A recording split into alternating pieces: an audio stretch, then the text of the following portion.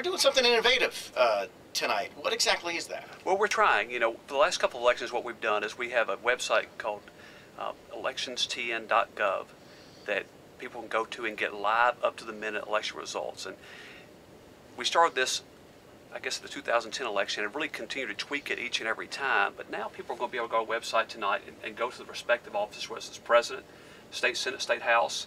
They can also look by county. They can even click here to see how many precincts have reported in each of those counties, and be able to get live up-to-the-minute races on the results around the state. After I first took office, one of the things I thought was interesting was we collect all this elections data, but there was no centralized place for people to go and get this.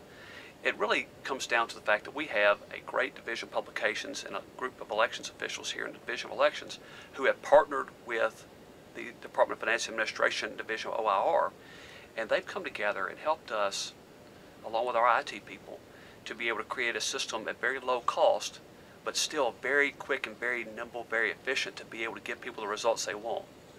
Well, we're never going to be able to read everybody's minds, and we can't get the results before they come in. But I think tonight what we're going to be trying to do is doing some additional mapping. So I'm sure there'll be tweaking of that if it doesn't go perfectly this evening. But also one of the things you'll see this evening for the first time is when people had complaints and want to know the percentages of votes and be able to look at percentages instead of just raw vote numbers. So that's an improvement we're making this evening. And we also tie this into our use of Twitter in the department. And so we have several different Twitter handles or accounts, I call them handles, that people will be able to follow all night long and be able to follow the results that just come through like that. And we have a group of people who are responsible for tweeting certain races. They log in and they tweet the results of those races as they come in. Will you be live tweeting tonight? I am, and it's tough to keep up with. Last time my phone and my iPad and my desktop my desktop wasn't about to die, but the iPad and the iPhone were having trouble keeping up, or maybe I was having trouble keeping up. But the batteries were getting run down. People will email me or send me a message on Twitter throughout the evening, asking me different questions about different races that maybe they haven't been able to find.